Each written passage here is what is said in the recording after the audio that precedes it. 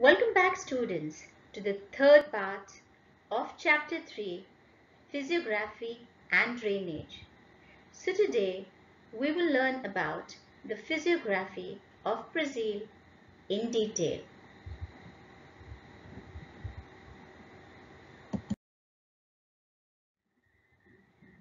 Brazil's geography is fascinating. It impresses us with its natural glory and complexity.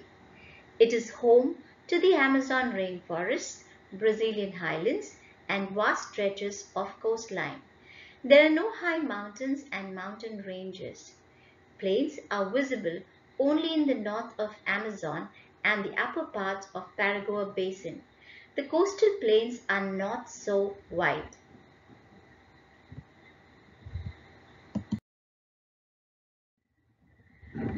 So let's study the physiographic division of Brazil. Brazil is divided into 5 physiographic divisions. First, the highlands. So this is the Guyana highland and this is the Brazilian highland. Second, the Great Escarpment. So this is the escarpment. Third, the coastal region. So this is the coastal region. Fourth, the plains. So this is the plain in the northern part and this is the plain in the southwestern part. And the last, the islands group.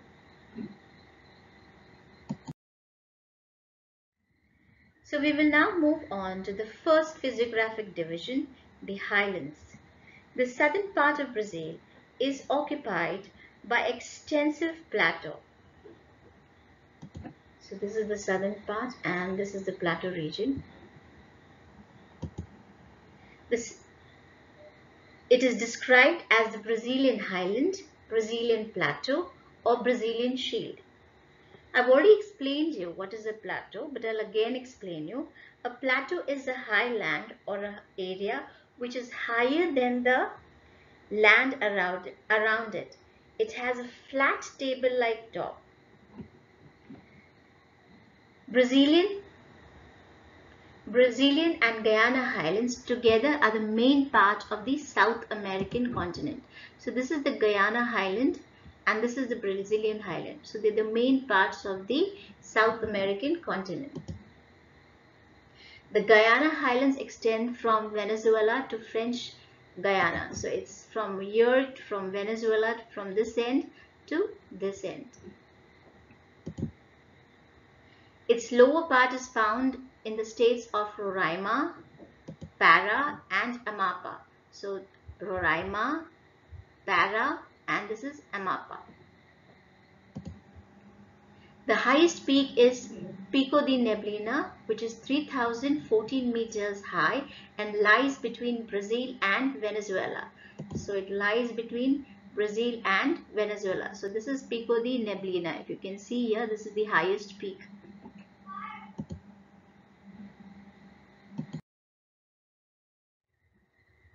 Most of the Brazilian highlands have a height between 500 to 1000 meters. Only the regions to the south and the east have an altitude more than 1000 meters. The slope is towards the north and it's not very steep. The tributaries of the Amazon flowing through this region make rapids and waterfalls. Now, what is a rapid? The word rapid itself means very fast. Rapids are nothing but areas of fast flowing water in a river or a stream that makes a slight descent. They occur where the places in the riverbed are rocky and the river runs fast around them. Number of rivers take off from the terminal portion of the highlands and flow towards the north to meet the Atlantic Ocean. So if you see here, we see number of rivers, they flow towards the north to meet the Atlantic Ocean. So this is the northern part of this is the North Atlantic Ocean, and many rivers, they join the Amazon or they move towards the Atlantic Ocean. Rivers like Uruguay, Paraguay, and Paraná originate from the southern slopes of the highlands and enter Argentina. This is Argentina. It slopes towards the east and its slope towards the east is steep and appears in the form of escarpment, and it joins the South Atlantic Ocean.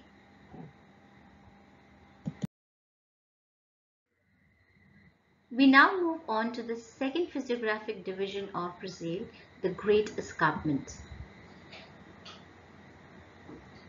The escarpment occupies small area, and because of the nature of its slope, it affects the climate, and that's the only reason why it is an important physiographic division of Brazil.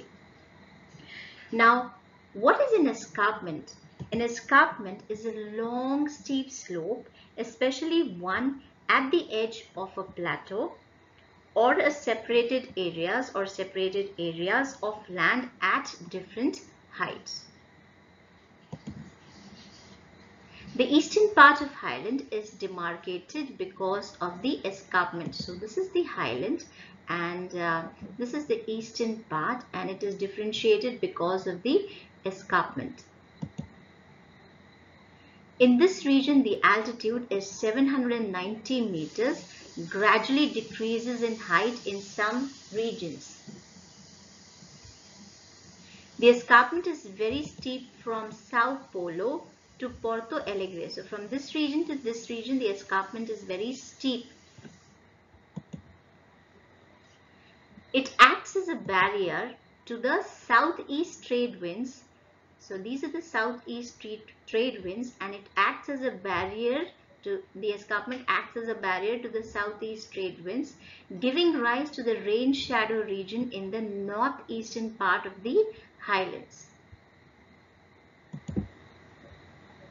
The region to the north of this area is called drought quadrilateral. So this particular area is called the drought quadrilateral. So this is the bigger image. So this is the drought quadrilateral. So if in case in the exam they ask you to draw drought quadrilateral, you should be able to draw. We now move on to the third physiographic division of Brazil, the coasts. Brazil has a coastline of 7,400 kilometers. So this is the coastline of Brazil. Okay. It is divided into two main parts, the northern coast and the eastern coast. The northern coast extends from Amapá state in the north to Rio Grande do Norte in the east, called the Atlantic coast. So this particular region is called the North Atlantic coast. From there, the eastern coast extends towards the south. So from here, the eastern coast, it extends towards the south. So this is the eastern coast. The northern coast is a low-lying region because many rivers like the Amazon pass from here and enter into the North Atlantic Ocean. So we see here there are many rivers which flow in the North Atlantic Ocean, and that's the reason this particular region is low-lying region.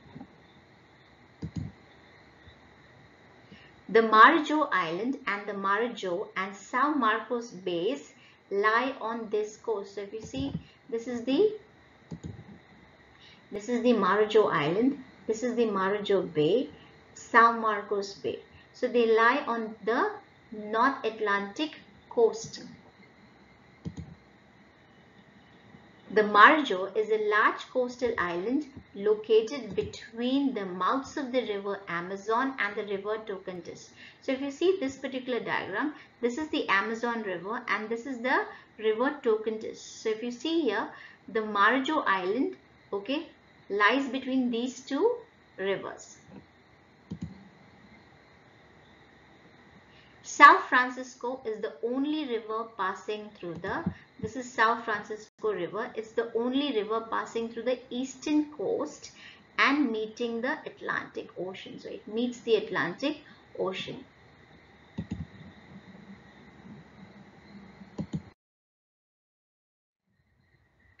In some areas of the Brazilian coast, the Brazilian coast is protected by coral reefs and atoll islands. So these are the coral reefs, and we have the atoll islands. Now, what do you mean by coral? So let's see what are coral. So if you're going to see, this is the coral reef. This is the coral reef which protects the Brazilian coast.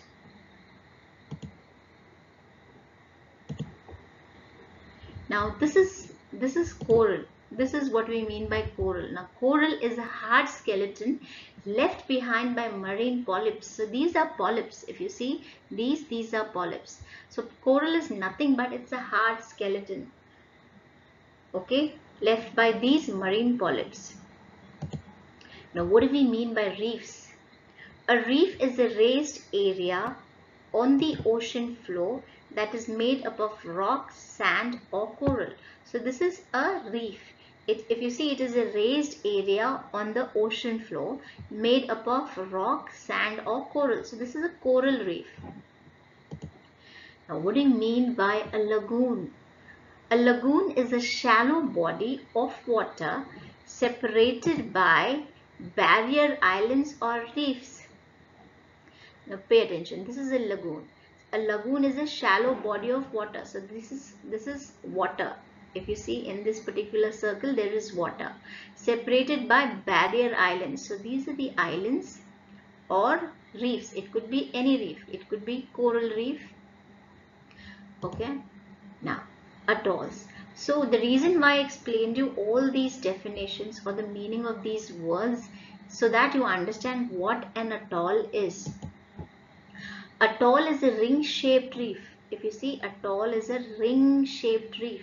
It's a ring-shaped reef. Now what is a reef? It's a raised area on the ocean floor made up of rock, sand or coral. So atoll is a ring-shaped reef. It could be an island or chain of islands. It could be an island or chain of islands formed of coral and surround a part or whole lagoon, or surround a part or whole lagoon. So that is what is meant by atoll. Understood?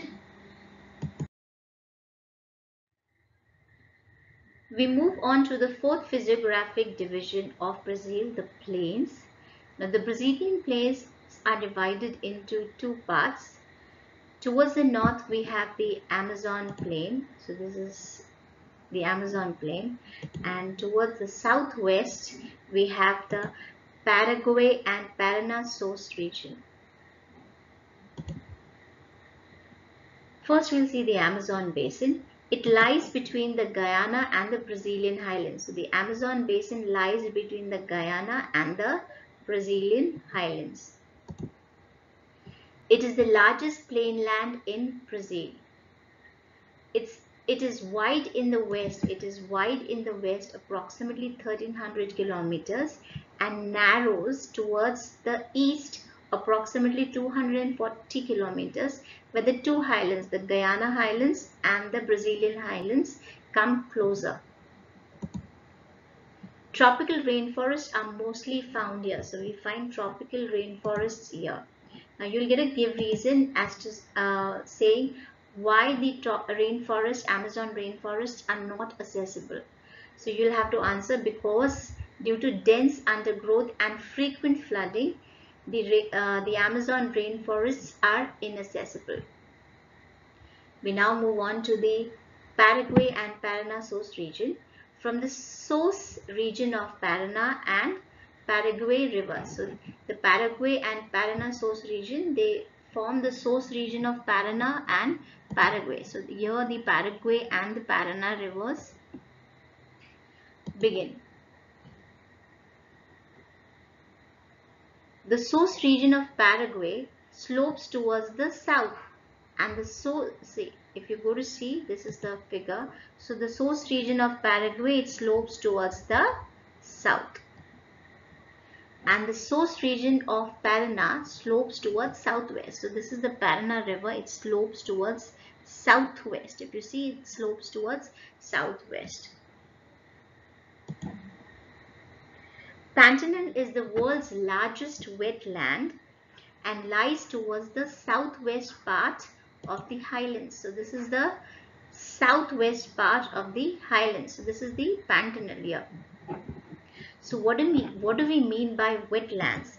Wetlands are nothing but areas where water covers the soil or is present either at or near the surface of the soil.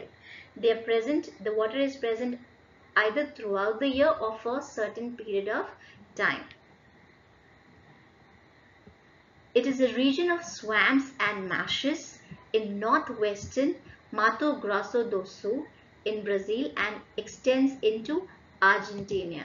So it extends into Argentina, and this is Mato Grosso do Sul. So this is a picture of swamps and marshes. If you see, we have these trees growing here. So what exactly we mean by swamps and marshes? It means nothing but a piece of wet spongy land that is permanently or periodically covered with water. So it is permanently or periodically covered with water where plants, shrubs or trees with soft stem grow. Understood? We now move on to the last physiographic division of Brazil, which are the islands. Okay, so the Brazilian islands are divided into two groups, the coastal islands and the marine islands. Now, what are coastal islands? Coastal islands are formed due to deposition of soft soil, okay, by the water. And marine islands were a part of mainland Brazil. Now they are away by almost 300 kilometers in the Atlantic Ocean.